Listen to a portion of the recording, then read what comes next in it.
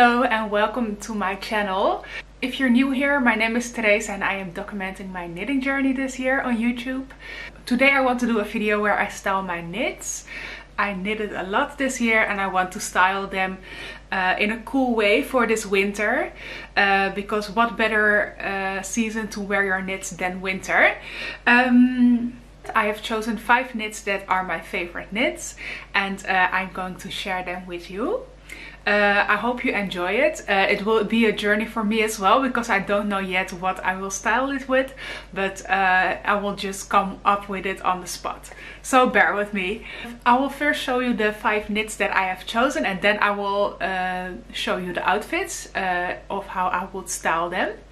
Okay, so the first one is actually the first sweater that I made this year and it is sweater number 15 by My Favorite Things Knitwear. And here she is. She is quite a thick sweater, so I don't have to wear a lot of layers under it, I feel like. But this is the number 1 that I will use today to style my outfits. Number 2 will be another My Favorite Things knitwear pattern, and it is the sweater number 14 V-neck version. And she looks like this. And I feel like these two are a little bit basic and they are very easy to style. So I think I can style them with a lot of pants and a lot of other clothing, but I'll try to find just one cute style for each of those. The third thing that I will be styling will be this. And this is the Williamsburg cardigan by Cara Knits. And the most beautiful thing about it is the back. I will show you. It has a very cute cabled back and it just looks very nice. It's very luxurious. It's the chunkiest knit that I own, so I'm very proud of that. And yeah, I feel like this one will be the most difficult to style because this is not really something that I would wear normally. So we'll see what I come up with. And then the fourth thing that I will be styling is this.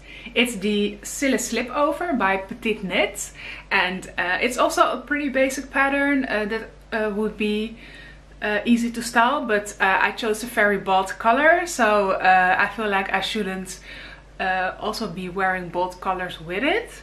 So that's something to keep in mind for myself. But yeah, she's very cute, very purple and very nice. So yeah, I'm curious to see what I come up with.